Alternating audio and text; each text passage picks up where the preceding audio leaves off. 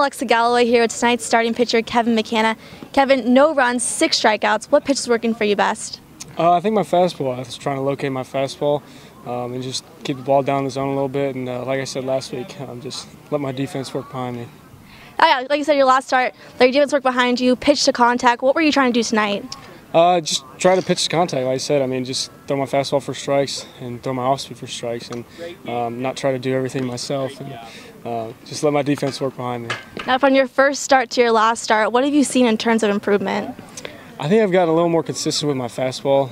I've really tried to kind of perfect my changeup location and throwing it to both left and right-handed hitters.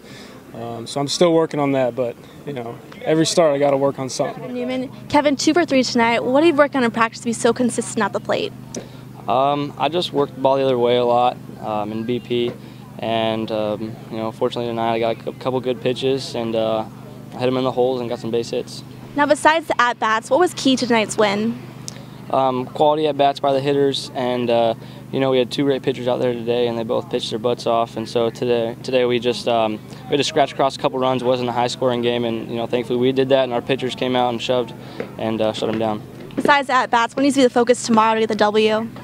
You know, pitching. Our pitchers have done really well, and as long as they keep us in games, you know, we're going to do our best as hitters to get wins.